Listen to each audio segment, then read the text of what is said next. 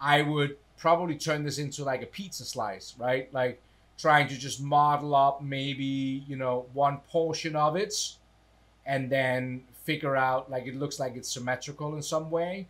And then you could kind of like patterning it around if you're gonna do something like this. But the question is, what about when it goes over and under? So you can kind of see how something is going under and something is going over. The only best way to do that inside of Fusion 360, I think, is to use the sweep tool. This might not be, you know, this is going to take a little bit of work. But what you could do was, let's open up a sketch on the front plane here. And if we do like a 2-point rectangle, make this one 20 by 30, and use something like the sweep tool. So we could go ahead and just make this straight, for example. Right, we can go ahead and make that straight, but you could also break this into 2 sketches. So if we open, so we have one sketch here of this one. If we go ahead and we open another sketch in the top view, we could draw a line out here, right? And then we could turn, oops. And then we could go in and maybe do something like a 3-point arc on this, right? And then use the sweep command.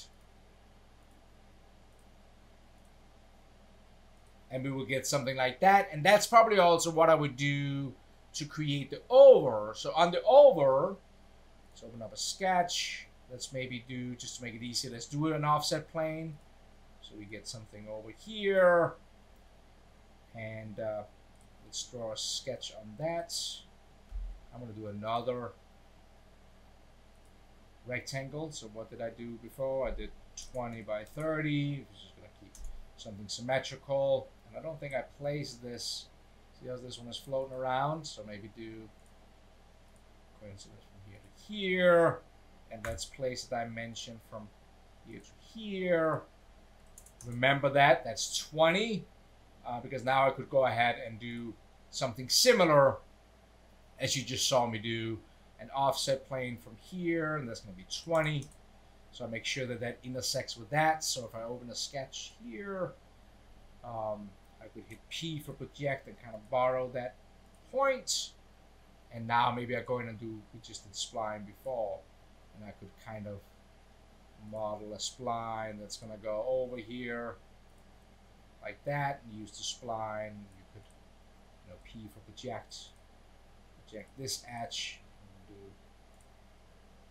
this point to, well, probably wouldn't do it to the midpoint because it's going to go underneath there, but just for the heck of it. Now, when I do the sweep from here to here, I'm just going to do that as a new body. I know it's touching. There's an intersection arrow, but that's kind of like how you would have to model going over or under, unless, again, you go into do, you know, the form environment where you can dragging and pulling and do crazy stuff like that. But this is kind of like your way in a mechanical CAD to model something up. And I would also say something like this, that's, you know, that's a good test for a mechanical CAD system. There's definitely other systems out there that maybe would work a little bit differently with something like that. But great question from Ian. I really appreciate it. I hope this was useful. Thumbs up if you like it. Thumbs down if you don't. Love your comments. If you haven't subscribed to the channel, I know a lot of you haven't. A lot of you have, and I love that. A lot of you haven't. If you don't mind, that would mean the world to me. If you think, well, only do it if you find this content helpful. If you don't, then don't bother. All right.